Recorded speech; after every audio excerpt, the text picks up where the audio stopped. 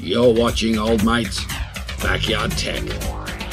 Once Old Mate can get a few other projects out of the road, we might get stuck back into our XCP&G project server, but in the meantime, at least from a hardware point of view, we're talking about that server.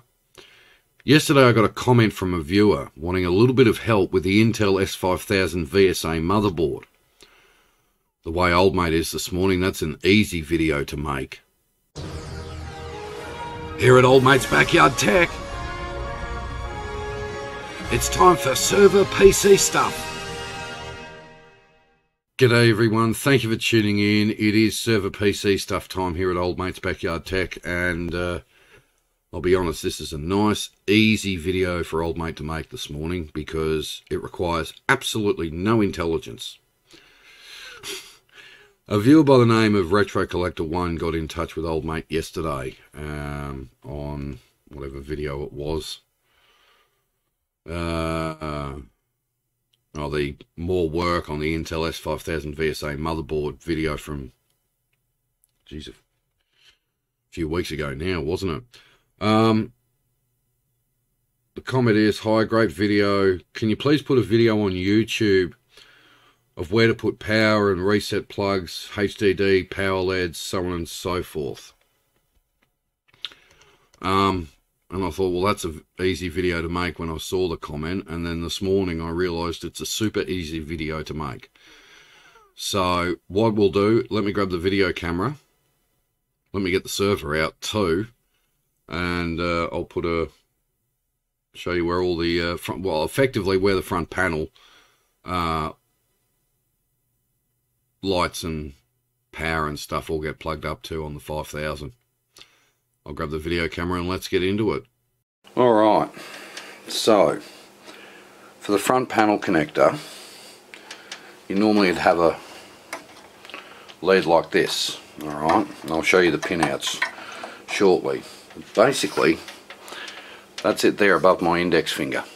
Alright, that header row there is your front panel connector, alright, for the 5000. Now, in my server's case, as I said, I've got this flat flex, looks like a bit of an old IDE lead, and it basically plugs onto the front panel header.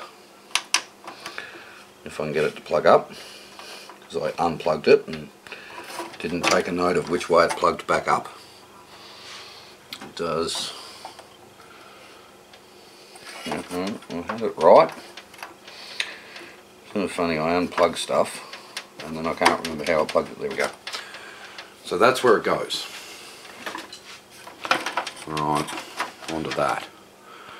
So now I do have the pinout document for this board, alright, and you'll note that there's a gap between pins 1 and I think it's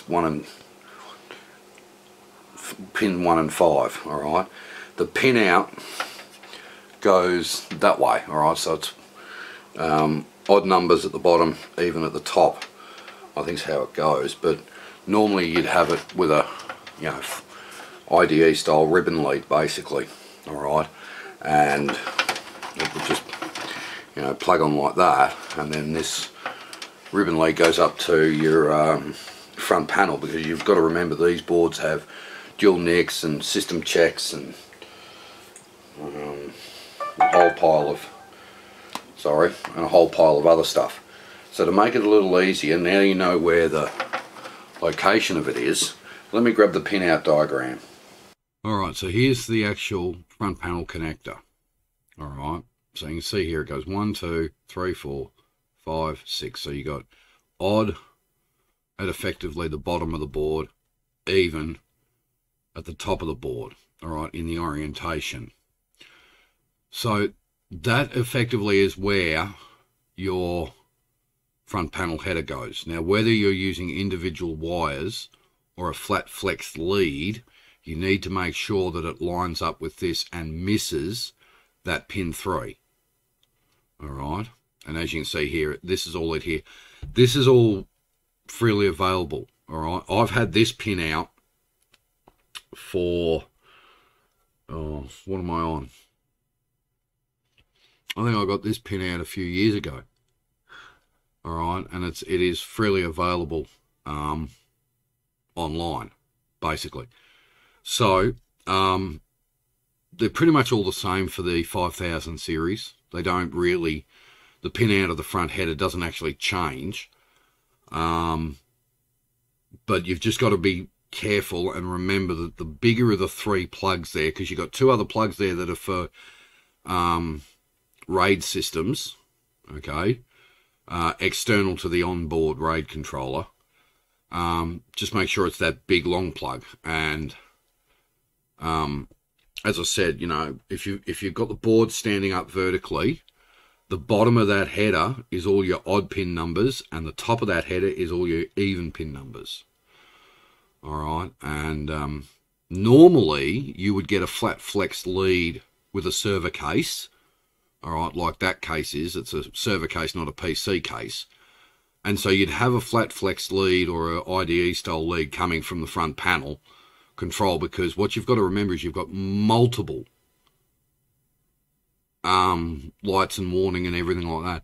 I think in some cases you get a flat flex lead, and in that entire thing is also a front USB system too, if the USBs are up with the buttons and lights and everything.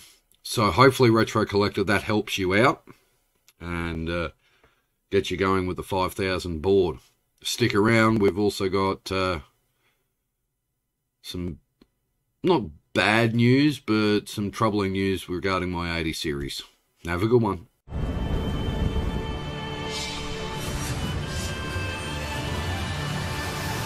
This has been an Old Mate's Backyard Tech presentation.